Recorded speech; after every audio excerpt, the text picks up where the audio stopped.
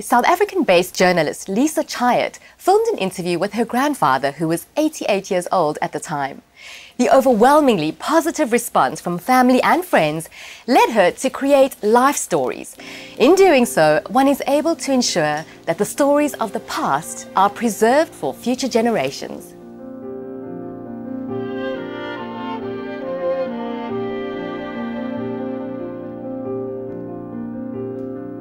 "20 years ago, my grandfather, Jacob Spilkin, came down from PE, as he did every Pesach, to visit. And he used to sit and tell us stories. And so I asked a friend of mine, who was a news cameraman at the time, to just sit with me and put the camera behind me, and I was going to record it just for us. And it was amazing. Well, my father was a tailor. He was working for a man called Castle in Vilna. And he saw a picture of my mother, and he fell in love with the picture. And then about 2 years ago, a family member overseas' daughter was doing a roots project at school, and they'd lost the DVD. So I uploaded it online and edited them down into little pieces. And I thought, hey, there's something here about recording and archiving online, and also being able to provide this for other people. So I got myself a website, put an advert in the local newspaper, and slowly but surely it started to build. And as I started to do more, I realized that there's something very powerful about talking across time. But the idea of researching online or finding a DVD amongst your parents' or grandparents' papers where someone is looking at you, at least at the beginning, and saying, "My name is Lisa and I'm your great-great-great-great-grandmother or ancestor, and you'll never know me, but this is who I am and this is where you come from." And in 84 they said, "You had enough." 88, they said, "You had enough. You're 84 years of age, but you shouldn't work anymore." I was very much against it because my brain was very active, it still is today. It is a capturing of a time when people sat around tables and spoke to each other, different to what we have now.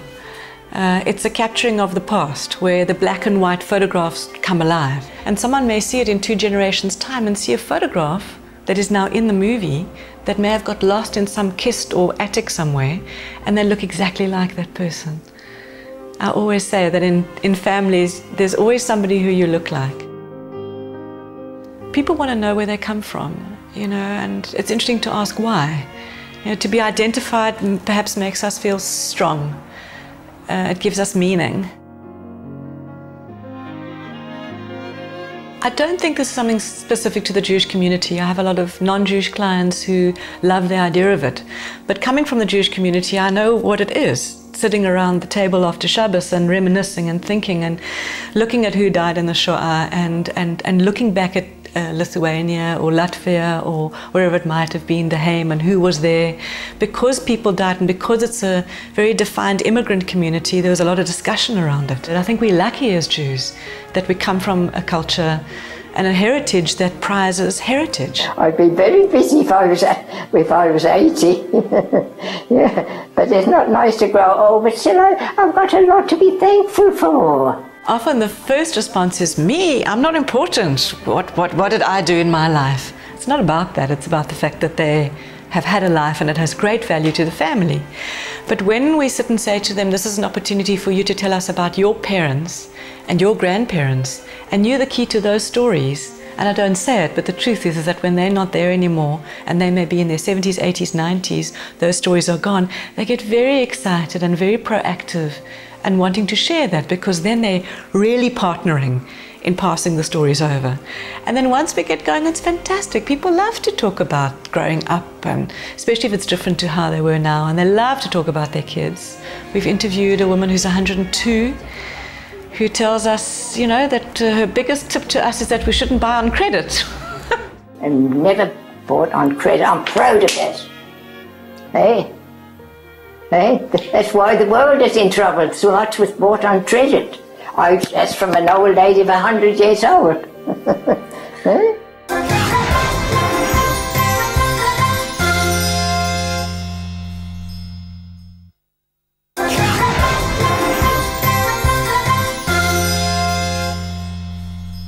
Lisa Chyatt's Life Stories project allows one to literally talk across time and speak directly to one's children and children's children.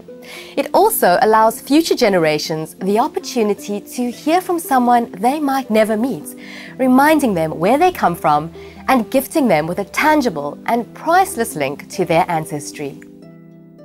Where and when were you born? 1914. Where? I was born in Lithuania.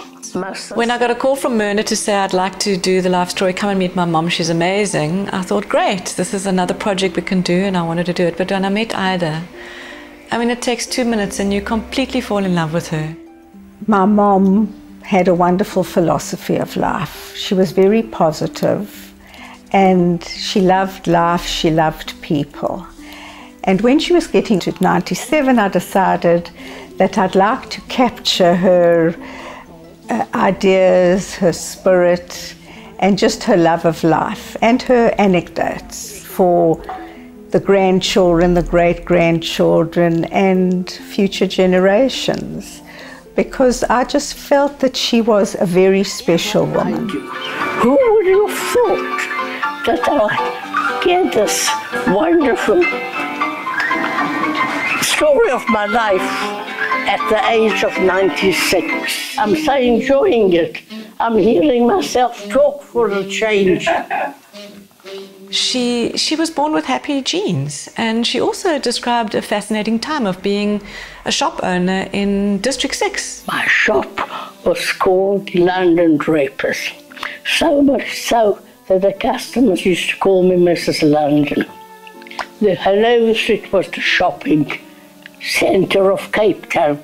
I was very successful because I was very, very well known there. They loved you. They loved me. She told us about all the stories from Lithuania, from the time she was a child. She was born in 1914 and she came in 27 to South Africa. She left there when she was 13. And we always found it interesting. We always wanted to hear those stories over and over. And I thought, if we want to hear them, I'm sure that the next generation would want to hear them, and the generation after that. That was the time when we were in Russia and there was a terrible famine. My father went through many, many places and he couldn't find a bottle to feed the baby. With that, the baby died. What was the baby's name? Yehudis. You know, life is life. There's joy in all stories, and there's tragedy often in many stories, and in many of the interviews that I've done with Jewish community members, there's a time when we talk about Holocaust and we talk about what was lost. We talk about coming on the boat over to South Africa and not seeing anybody, and then those moments. And I'm wanting, and I'm sure that my clients are wanting, for people to have the full scope of that.